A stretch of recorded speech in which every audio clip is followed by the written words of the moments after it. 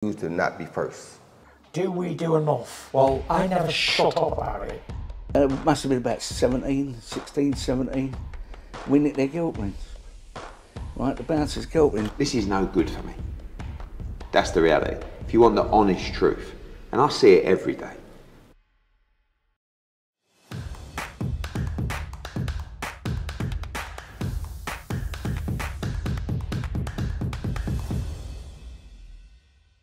This is Joe Pugh for IFL TV. We are here. It's Saturday morning. Is that a PB, Eddie? So that's not just a PB. That's nearly, well, it's 2 PBs in a week.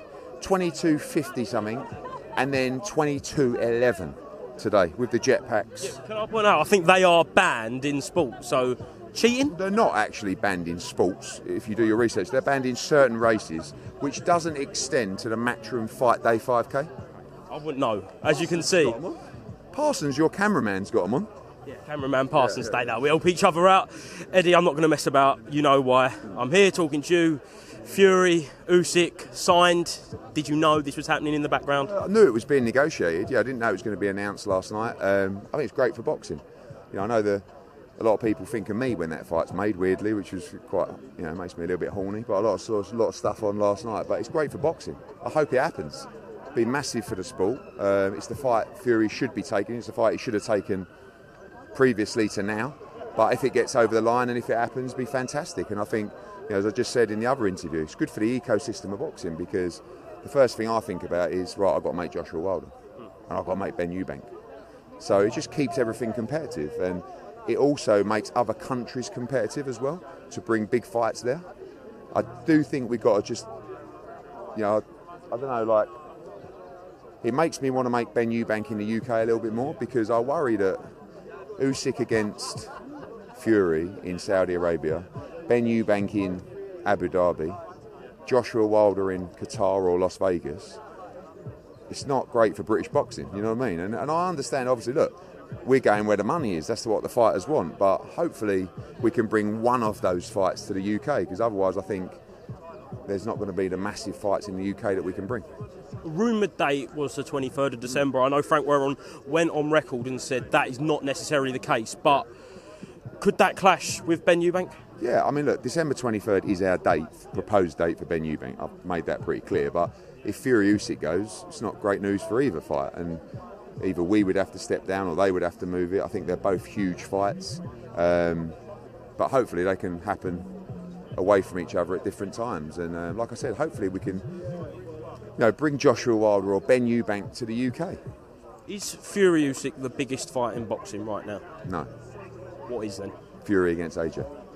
Okay. But it's a massive fight. Like it's you know, it's not far behind. And I only say that because when you've got 2 global stars, commercial giants fighting each other like Fury AJ, it's bigger, and Usyk's not the global star, but he's the unified heavyweight world champion. It's a massive fight.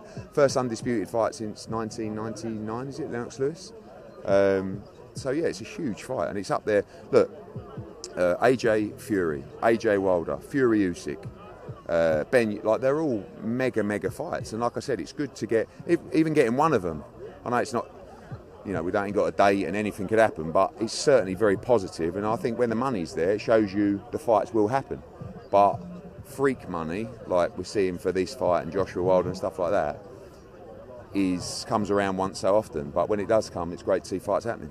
We know, like, about 4 or 5 years ago, when you was trying to make Deontay Wilder versus Anthony Joshua for that undisputed heavyweight title, you wanted that. Are you a little bit envious of Frank Warren, Krasuk and Saudi for getting that fight done? Honestly, not in the slightest. I'm pleased. I'm pleased for boxing. I'm pleased for Tyson Fury, and I'm very pleased for Alexander Usyk. And we need those fights, because, you know, I don't look at it and go, oh, I'm gutted they've made that fight. I look at it and go, great. It's going to make other countries that we're talking to say, come on, you want to be a player? Let's make this fight. So even since the fight was announced last night, we've had 2 or 3 conversations with people we're talking to saying, oh, you know, we want to get involved now. So it's great, like I said, for the ecosystem of boxing, and I had no envy at all. My life don't operate like that, honestly. Like, maybe when I was 23, 24, but I think it's the perfect. I've always said it fights that should have happened. It should have happened by now, and hopefully it does happen. Last one. Jab Tyre, Jordan Thompson tonight. Why should people tune into the Zone? It's a great cruiserweight fight. It's a great world title fight. You've got the best cruiserweight in the world fighting an undefeated, dangerous Brit in London on home soil. Other world championship fights on the card, great card. And then shortly after that, for the Zone UK subscribers, Canelo against Charlo. Big double header tonight on the Zone. Don't miss it. Don't miss it, Eddie. Thank you very much. Cheers. To not be first. Do we do enough? Well, I never shut up about it. Must have been about 16, 17. We nicked their guilt rings. Right, the bouncer's guilt ring. This is no good for me. That's the reality. If you want the honest truth, and I see it every day,